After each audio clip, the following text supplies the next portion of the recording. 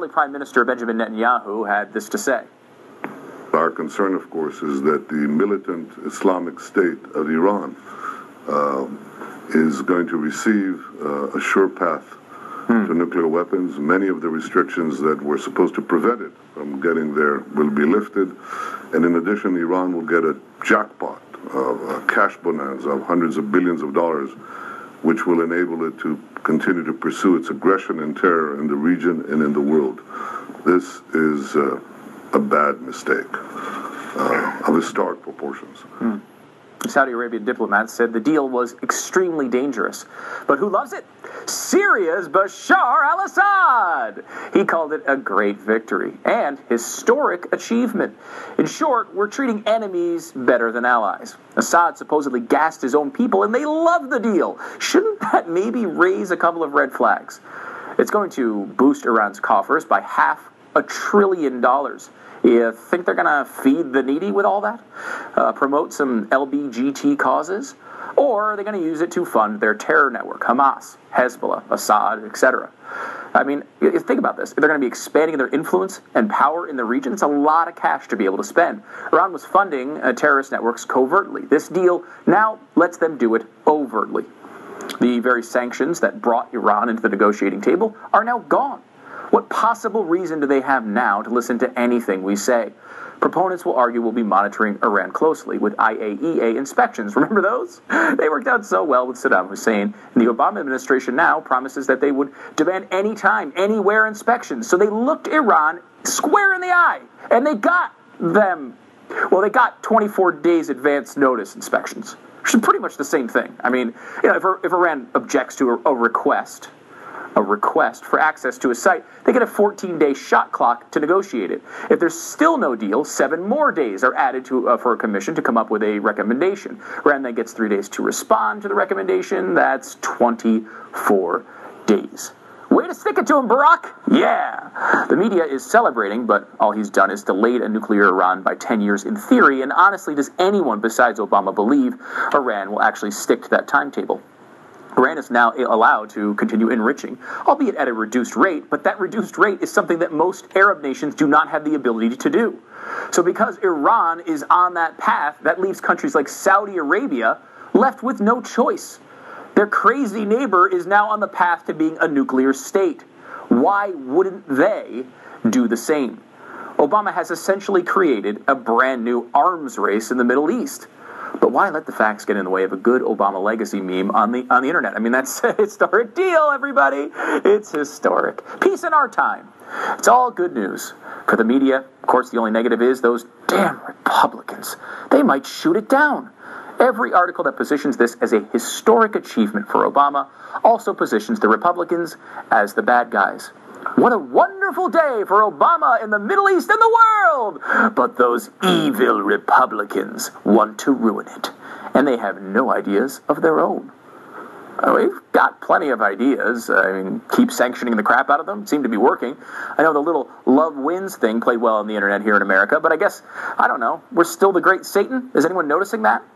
You could still give Iran all you want, but they're never going to love us. They can't stand us. So I guess today it's more accurate to say hate wins. We've made a deal with the devil, and we got nothing. So who are the winners? Iran, Syria, Hezbollah, Hamas, and Obama gets to say he made a peace deal. The losers? Israel, any mildly sane Arab nation, America, and most of all, the 4 American political prisoners being held in Iranian prisons. Amir Hekmati, a former U.S. Marine arrested for allegedly spying in Iran, sentenced to death, now awaiting retrial. Robert Levinson, former DEA and FBI agent, arrested by Iranian intelligence. He is currently missing in Iran. Pastor Saeed Abdini, an Iranian-American pastor who has been in an Iranian prison since 2012, charged with undermining national security through private religious gatherings. How could you do such a thing? Jason Rezaian, who is an American-Irani journalist with the Washington Post, bureau chief in Iran. He's charged with espionage and propaganda against the establishment and is under trial. No Americans left behind? Really? Is that what we're trying to say? Obama went to great lengths to secure a traitor in Bo Bergdahl, the guy he traded all the terrorists for a year ago or so. He released terrorists to get him back. Yet he was unable to get any of these guys back in the middle of this negotiation. How is that possible? How could you not even get one? The media celebrates this historic deal. Yes, a historic failure. A landmark deal has been reached on an Iran nuclear program. Everyone is confident that this deal will prevent Iran from obtaining a nuclear weapon. The world is praising the arduous Iran nuclear talks as a historic agreement. The only thing that this deal is going to be remembered for is supporting an anecdote to this period of American weakness in future history books. Here to give us the latest on why the Iran deal is not the happy rainbow sunshine agreement the media wants you to believe is our own Buck Sexton. Buck, welcome to the program. Am I wrong on this? I mean, can you shine? You're not exactly, I would say, the guy who's going to shine some happy rainbows on a situation like this, but is there anything positive to take from this agreement? I'd like to think that I'm always about happy rainbows, Stu, but no, there's nothing really positive to say about the agreement from the perspective of what this will do to the Iranian nuclear program. I mean, look, from the Obama administration's perspective, it's great because there's no way that they will be, first of all, he's not going to be held accountable, he's not running for election again, and by the time the pitfalls of the deal, it's very intricate. I read through the text of it today. It deals with all kinds of things, banking sanctions and trade, and it even specifies that Iran can export pistachios, rugs, and caviar to the U.S. under certain, if certain stipulations are met. So there's a tremendous amount of specificity, which obviously means there's a lot of room for kind of maneuvering and quibbling, and, well, what does this subsection really mean? And then you get to the place of, well, what does a violation really look like? What's enough of a violation for there to be the snapback sanctions supposedly coming back into place? But by the time we figure all that out, Stu, the Obama administration will be done, and will be some other president in office, and the claim will be, of course, that, well, it's just because of what that new president, whoever it is or whoever she is, was going to be doing about this, the situation, not that President Obama signed this in the first place. So from a legacy perspective, it's a huge win. From a we don't want to see a thermonuclear Middle East that's pointing missiles at each other, it's a really bad deal. Well, first of all, I'm very excited for some Iranian pistachio ice cream, which is on the way very soon. That's going to be pretty exciting. At least that's one upside of this deal. But, I mean, I think from that perspective, you have a situation where, the United States has, a standing in the world where we're supposed to be, I guess, at the very least, good actors, positive actors in making, calming things down. And I know we get criticized for this all the time. But here's a situation where it seems like legacy-wise, these peace agreements live completely separate from the reality they create. You have like Jimmy Carter is praised for a historic peace deal, but I mean we haven't seen peace since that peace deal. Arafat gets Nobel Peace Prizes. These things aren't realistic, and so you can see the motivation of why Obama would chase after this and make what looks like a terrible deal. No, I think that this was all set up to be exactly this moment in time when the administration, by the way, can really rewrite the history in a sense, or at least sort of change the way historians will view and will talk about the Obama administration's foreign policy, which has been, I know we all hear terms like a legacy of failure, but it's really stark with the Obama administration how bad it's been, whether it's the reset with the Russian reset or the pivot to Asia, red lines in Syria with chemical weapons, preventing genocide, by the way, in Syria. President Obama stood at the Holocaust Museum in 2012 and was saying never again, and had this whole range of policy options we would deploy to make sure that exactly what is happening now in Syria and Iraq, specifically to the Christian communities there as well as other religious minorities, would not happen again. It is happening. President's too busy with other things. So when you talk about peace, we're not right now recognizing that Iran has been at war really with the U.S. for a number of years, and the Iranian regime hasn't changed one bit. They haven't changed their willingness to engage in support to terrorism. In fact, we're pulling off the conventional restraints over a period of either 5 or 8 years, depending on what part of the deal. It's 5 for sort of conventional munitions, 8 for ballistic missile technology. That was originally, Stu, never even in the picture. The idea that now we're going to say, not only are we going to allow you and sort of bless your nuclear program, but on top of that, the Russian arms bazaar, go for it. See what you can pick up there. Whatever China will sell you, that's also yours to keep. Mm-hmm. This is a disaster. Yeah. And the only thing that you can sort of tell yourself makes this a little better, Stu, or tell oneself that this is better, is that a president in the future will have the option of taking action. Okay, well, they'll have the option of taking action against a very rich, completely rearmed, nuclear-capable Iranian country with 70 million people in it. I mean, that's not an easy option. So you're totally right. This is what I think it destroys the entire argument that this is a good deal, is what you just brought up, which is we have this, the way they're describing it in the media is every single step we can watch them. And if they break one of these clauses, we can bring the sanctions back, which, okay, let's say a different president might try that or whatever. First of all, when the punishment is the status quo, the situation they already had, I don't know what the negative is for them, because there's no punishment. It's not worse than they used to have it. It's just the same as they used to have it. But beyond that, you're going to have this is exactly right. Beyond that, though, you're going to have a situation where they're going to be a wealthier nation if we were to try to do this. Plus, you have other countries that have to be on board with us. So if those countries like Russia, who's getting all the money from the conventional weapons, decides, hey, we don't want to be part of the new sanctions again, the whole thing falls apart. Yeah, snapback sanctions are a fantasy, and every objective observer, including observers of sort of foreign policy analysts that tend to be sort of Democrat in their leanings and pro-Obama, are like, look, snapback sanctions are just not going to happen. Once you open up the markets to China, Russia, and other countries, but the European countries, well, look at what happened with oil for food at the UN and Saddam. I mean, that's the other part of this, too. We've sort of been to this dance before. We know how this all turns out. There were supposed to be immediate on-the-spot inspections in Iraq, and we were supposed to prevent them from doing all this. And the reality is that at what point does the agreement kick into a real punishment for certain violations? The Iranians are going to claim at every turn, look at how much it took just to get to this point of the negotiations, right? The Iranians will say, well, that's not a real violation, or we'll deal with that, or we'll get back to you in 30 days, or whatever it may be.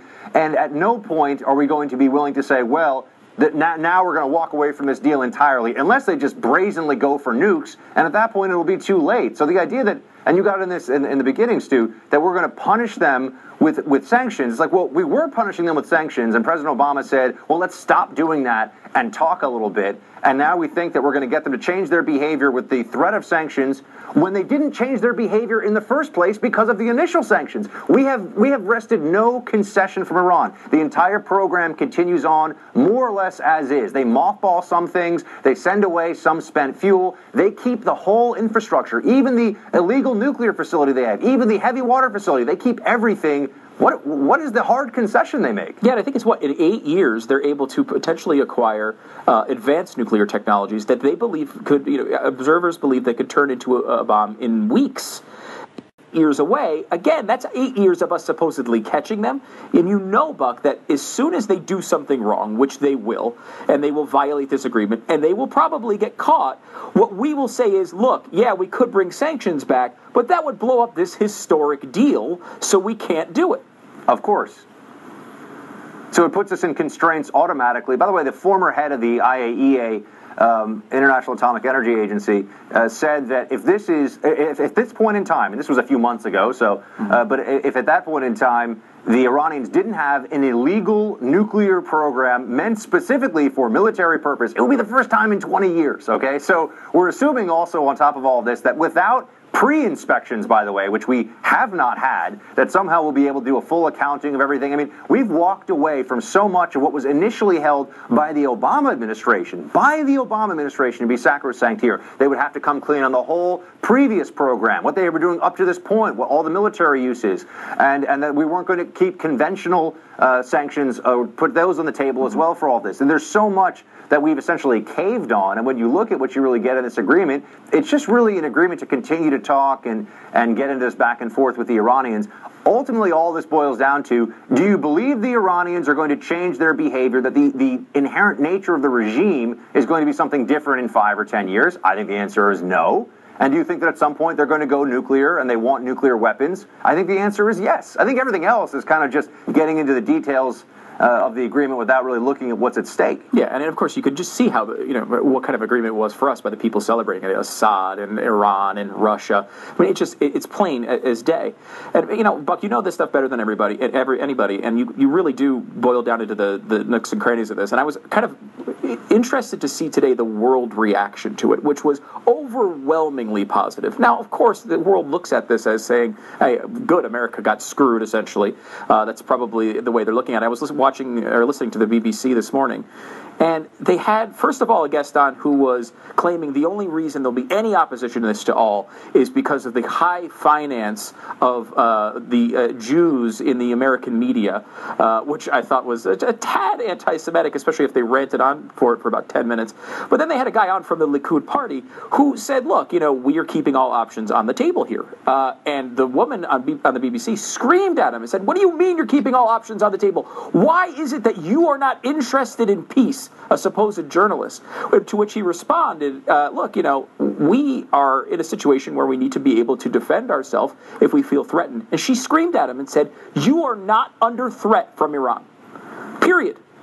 Now, well, I mean, Rouhani, who's the moderate, apparently in Iran, right. That's how they describe him. It's sort of like saying the Muslim Brotherhood's moderate in comparison to Al-Qaeda, but Rouhani, who's a relative moderate here, was tweeting out today that, it's good that the world, this is sort of a paraphrase, but it's good that the world didn't believe the lies of the Zionist entity, which is, of course, aggressive on many levels, including the fact that they refuse to acknowledge that there is this country called Israel that is a United Nations member, and the rest of the international community accepts as such, and that, well, at least a lot of it accepts as such. Not all countries do, obviously, but the Iranians continue to have this sort of bellicose rhetoric. What we've done, though, is really box the Israelis in. We had the Iranians boxed in. Let's just make that very clear. Their currency was in free fall. Their economy was being strangled. There was opposition to this sclerotic, evil regime on the streets of Tehran from the beginning of the Obama administration, by the way. I mean, so there was already a sort of jumpstart. He didn't touch that. He didn't want to get involved. This is back in 2009, 2010. He didn't want to do anything about that. But now what we've seen is the President Obama has pulled the constraints off of Iran to get this deal. We know it's he went into this saying anything to get a deal is what we're going to do, which is never how you want to negotiate. But the Israelis are now the ones who are constrained, because if they do, and I think when they say all options are on the table, they are serious about it. If they do something against the regime, if they go after nuclear sites in Iran, they will be in flagrant violation of this huge, wonderful agreement that's going to create peace throughout the Middle East. And the Iranians don't want any bad blood. They don't want anything like that at all. The Israelis will have to deal with the fallout from that. And that will include the entire Muslim world. It'll include all of the Europeans. It'll include a whole bunch of countries. And it's because of this deal. So I don't even think the Israelis would literally have to think that Iran was is about to go nuclear, has gone nuclear, and they must strike now, or else they are in peril for the survival of their state. Otherwise, they won't strike. Israel having to deal with the fallout is a very good way of putting that, Buck, because that is kind of what we're actually looking at here in this particular situation. Let's go back to double entendre, unfortunately. A little bit. Let's go back to the domestic side of this for a second. There is, of course, this hope. I know that Iran has a supreme leader; they can do whatever they want. There is this hope that Congress could theoretically act and stop this. But to me, looking at it as face, I mean, they might block the bill, but they're not going to be able to override this veto. Is that how you're reading this? Yeah, I think that this is going to go through. I think the president would veto it without the number of votes needed to override. They're not going to get to that number because it would be.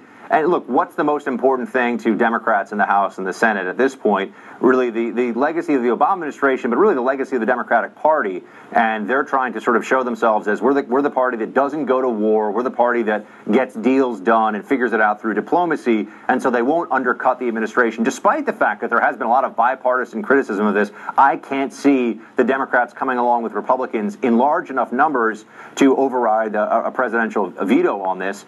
And so I think we're probably stuck with it. And yet again, here we are. Republicans have the House and the Senate. And it feels like nothing has changed since the last election. I'm still waiting for them to do something, to put something even in front of President Obama. Even if he were to veto, we say, well, at least they're moving the ball down the field and they're getting the conversation going in this country. And on this issue, yeah, there are some voices that I think have done a pretty good job of outlining why this Obama deal. I mean, the president was hell-bent on getting this done. There was nothing that was going to prevent this. You cannot go into a negotiation that way. They gave away the store. Find me, I mean, Stu, this was an exercise that I did before today with another friend who's an expert on national security. Find me the painful concession. What is the thing that the Iranians had to say, okay, I guess we'll do that. Get access to $100 billion in frozen funds, stop spinning some of the centrifuges they're allowed to keep. I mean, this is preposterous on its face, but again, for domestic political reasons, it's going to be celebrated as a huge victory. This shows us that President Obama is the international relations genius that the left in this country has been holding him up to be, despite all of the problems of the past. This will wipe all of that away, and open change. There you go. There you go. Buck Sexton, great insight, man. It's an amazing day. It's an amazing day. Thanks for coming on. Stu, it's amazing, all right. Thanks. I was actually seeing the BBC was mentioning what they thought that big concession was, which was that they will disclose what they have done in the past as far as what they've done with the nuclear weapons development. So we're gonna wow, we get a tall tale about what they used to do with nuclear weapons. What a win, Obama, what a win. Back in a second.